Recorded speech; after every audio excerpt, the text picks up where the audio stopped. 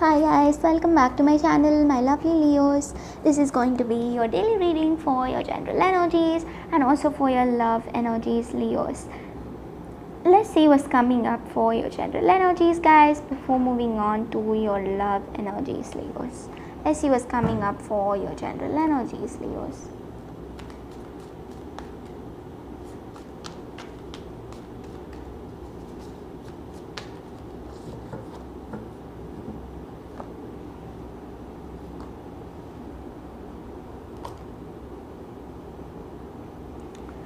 So what I see here is that with the 8 of Cups, the 5 of Wands, the World card, you're just going to be very creative, influencing a lot of people, maybe even giving speeches. So you're just going to be this person who's really inspiring a lot of souls, okay?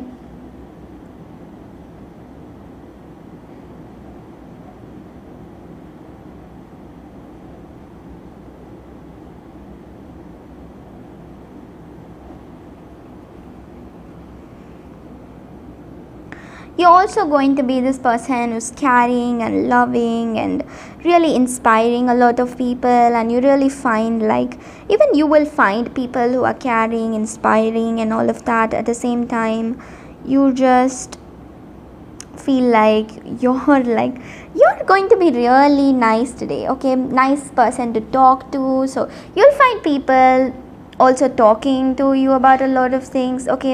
At the same time, you might have this quality today, you're kind of misinterpreting some things in life. You might kind of you don't mean some things, but then it just comes out of your mouth. It just comes you didn't even mean to actually hurt these people, but then you just don't know why you kind of hurt them, but then you just hurted them and it just comes all of a sudden, and you really don't know why you actually acted that way, okay? And you find really irritated because of that. That's what I see here again. And for you Leos, also what I'm seeing here is that you're going to be this person who's really in your energies. You're not going to open up, but once you open up, you're just going to be this person who will talk a lot, okay? You will not open up, but once you open up, you will talk too much, okay? That's what I see here. So let's see what's coming up for the message from your person, okay? What is the message we have from your person, Leos? Tomorrow I'll be doing a detailed reading for you all, guys, so I'm really sorry for a short reading. I'm just going to end it after I'll give you the message from your person, okay? So the message from your person is that the person wants to tell how much they're sorry to treat you that way. They're sorry for everything, whatever happened in your situation. They're kind of feeling sad because they didn't really expect these things to happen, okay? But then it really happened and they really feel sad. They feel sick.